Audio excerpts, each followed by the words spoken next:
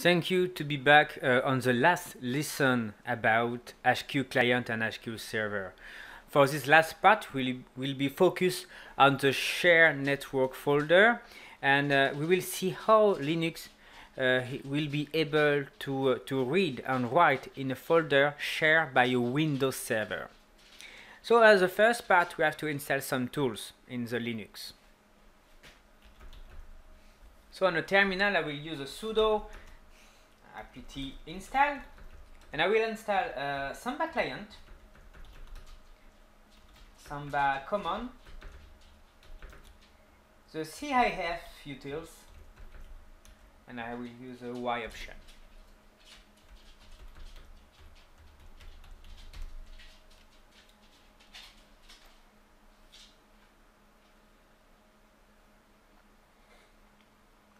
Now we have the different tools, and I want to check if everything is okay. So I will use the SMB client in a terminal.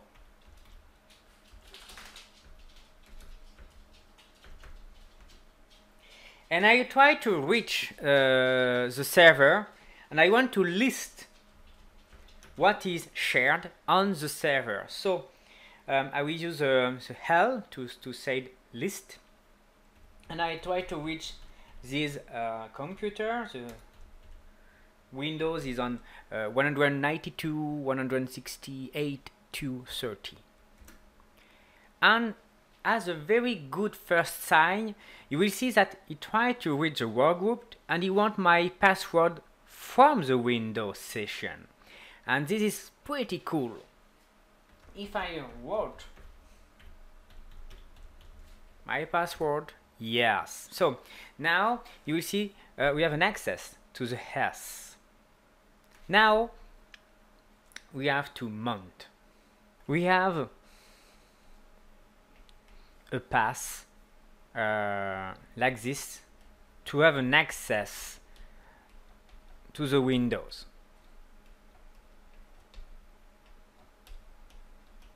But I want that the Linux sees a path as an internal folder. So for that, you will have to mount as an internal disk, and I will use the same later, the S1. I will show you how to mount a network folder in Linux. So as the first part, I will create in the MNT folder a faked link, a faked hard drive, the S1. So I will use my sudo privilege mkdir for making a directory, and we will make the S directory.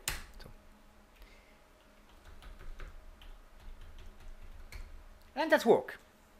Now we will mount the folder who are in the network as a S hard drive, a S mount folder.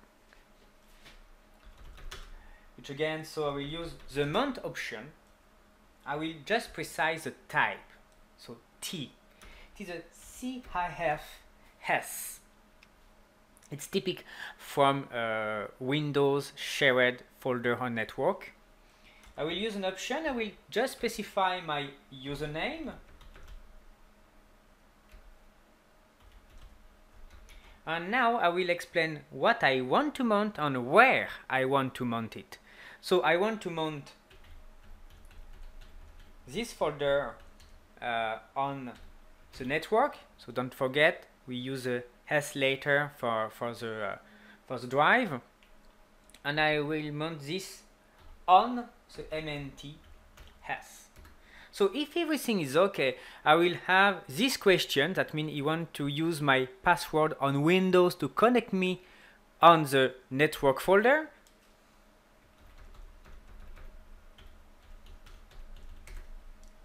And if everything is okay, I will now click on S, and I will be able to be on my network folder.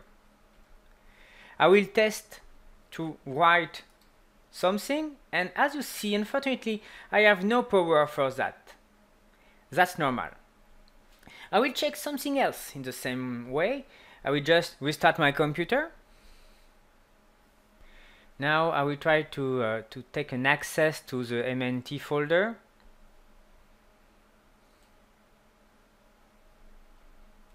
And oh, sadness.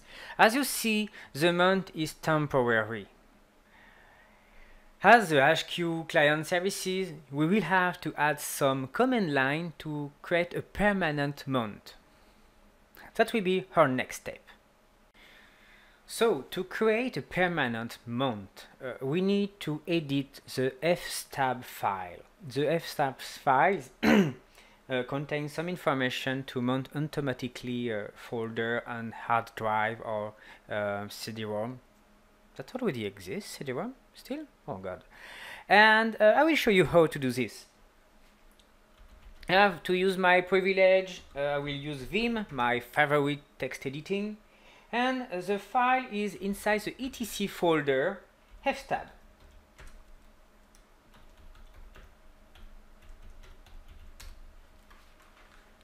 I will increase the size of my window like that, and so you have colon, file system, mount point, type, option, dump, and pass. The file system, that will be my shared folder on the network. The mount point will be my S in the MNT folder. The type will be the type of shared folder. In my case, that will be a CIFS, a Windows on network. Option will be my username, permission, and a lot of things like that. And for the two last column, dump and pass, dump is a kind of a specific archive function, and for the pass it is a check of the network or check of the hard drive. So we will not use these two last column. To add the mount point, I will click on high to be in the insert mode. I will reach the last line, and I will add the file system. The file system will be my shared net folder, the S1. I will use the tab to go on the other column. So now we're talking about the mount point, that will be the MNT S. Each again I will use the tab, and I will write the type, so that will be a CIFS. And now we're talking about the options. So the first one will be the username, my password. Yes, the password is clearly readable, so that's pretty important to protect your Linux correctly.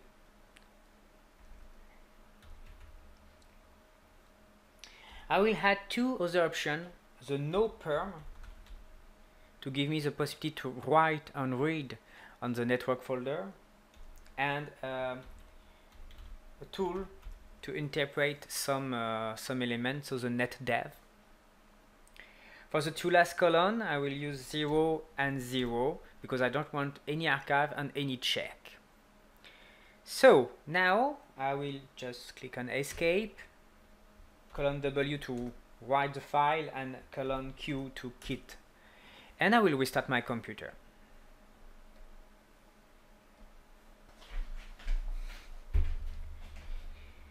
So I will take a look on the MNTS to be sure that everything will work correctly. MNT, I'll just drag this to create a shortcut, and yeah, that's works. So now the S is a permanent mount, and to be sure I want to add a file, to be sure I have the privilege to read, and yes, that's work too. I can create file and delete them, so that's perfect for the Hqrender. You will be now able to render our first complete task on the Hqueue server. We are back on the Houdini.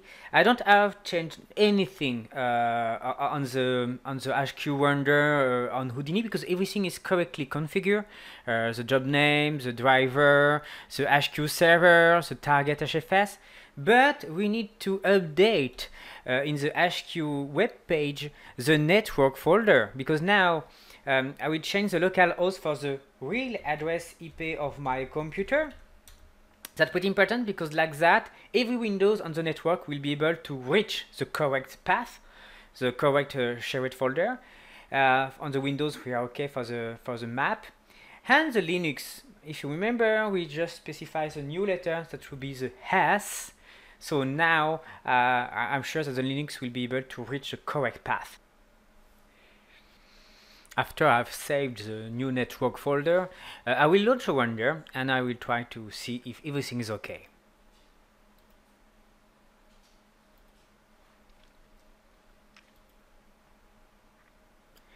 The Windows will take care about generate the IFD.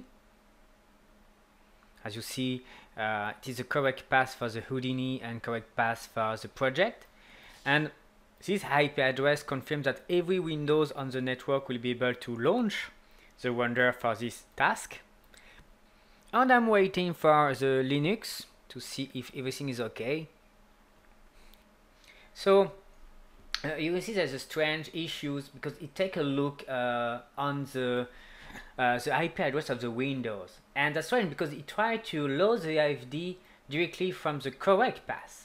This happens sometimes. To solve this issue, there is a simple solution. So we just cancel the Hqrender and delete it. Sometimes you have to activate in Mantra this option, distribute IFD generation. So I will try to submit the job again. As you see, the Windows take care again the IFD, and the first frame will be rendered by a Linux machine. And okay, that seems correct. So now the IFD is on the correct place, MNT S, and as you see, the render is launched. This is a success. It is a correctly configured Hqueue server.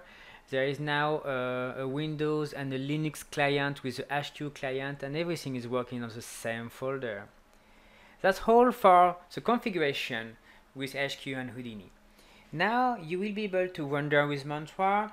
You will be able to use a distribute sims for Flip, a cluster for Pyro, and even the PDG.